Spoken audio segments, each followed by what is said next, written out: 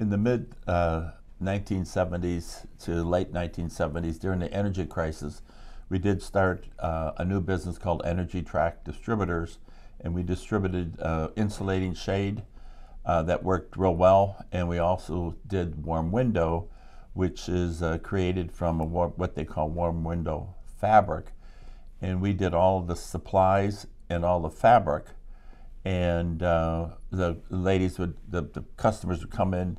Back then they did a lot of sewing on their own, and they sewed their own. Yeah, the warm window was a Roman shade, based on a Roman shade style. Yeah, with a magnetic seal. With magnetic seal. It was all the way around the window, and it was totally a blackout shade. So when you used it, when you dropped that shade in your room, it did not allow any light in. People loved it. And it did save energy. Right. And that was real active for us until about the mid-'80s, and the energy crisis disappeared, and we got into other items. Yeah. Customer demand diminished.